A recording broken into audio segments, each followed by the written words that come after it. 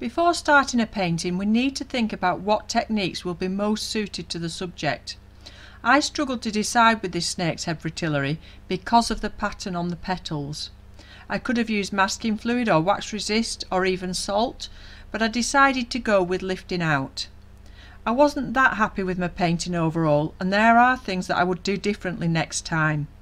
I began with a very light pencil drawing, then applied Quinacridone Red to the flowers and let it dry, so that when I lifted off the darker layers later, it would be the pink underneath rather than the white of the paper.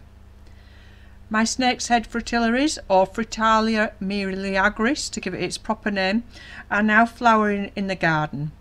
They're a tough little bulb that can be grown in a flower bed or naturalised amongst the grass, which is where I have them, and they flower year after year. What I do with mine is I treat them very much like any other bulb, like a daffodil. I let them die back before I cut them back so that energy goes back into the bulb for next year. So the drawing itself was quite straightforward, as the flowers are quite geometric with lots of angles, giving them a very distinct look. The bud, the second one, is almost a diamond shape, and the open flower almost fits into a square, and they've got very quite acute angles on the top of them.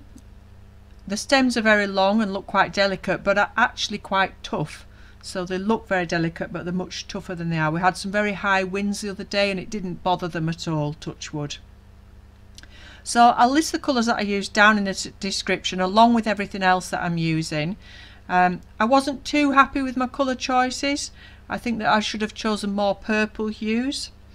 I used a Bocking Fluid block, the £140 cold press one, and a size 6 brush. You will see I changed my brush when I did some lifting out. The brush that I'm using is a sable brush, and when I lift out I always use a synthetic brush, which is much easier to lift paint out with. So I felt that the contrast between my lightest areas and my darkest areas wasn't strong enough at the end, which is why I added some coloured pencils. But also the coloured pencils gave me the opportunity to do a bit more drawing and to sort of sharpen up some of my edges and lines. So I had another go at doing a single flower completely wet in wet and lifting colour out whilst it was still wet. In hindsight, I think I would have preferred this method.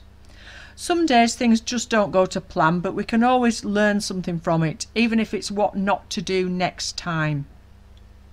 So one thing I'll definitely be doing though is planting more of these charming flowers.